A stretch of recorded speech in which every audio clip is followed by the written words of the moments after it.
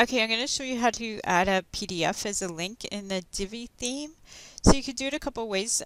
Right now I'm showing you how to do it by going to the media library and uploading the PDF directly to the library.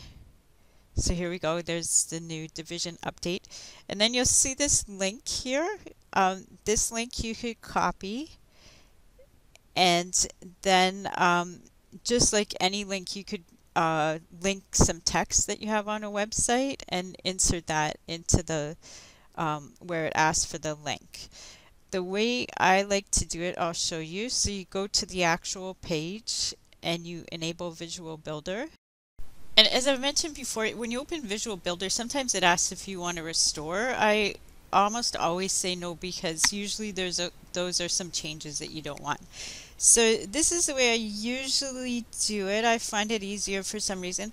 I'll go to where I want to put in the PDF, and you don't have to highlight text. I happen to right here, but go to the where you want, put your cursor there, and then insert it where it says add media, and insert it from the media library, or you could even upload the file. Then it will put in the title of the PDF. Sometimes you'll change that text and keep the link active. So here I'm going to erase the old division update, but as you can see, the new division update is linked. And when we get out of here, I'll show you how it just links to the PDF.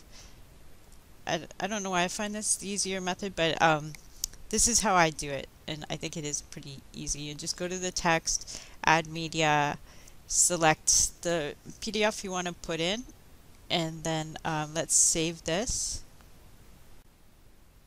Then we'll exit the Visual Builder so we can take a look. So that pulls up the page here, and let's click on the link, and voila, there's the PDF.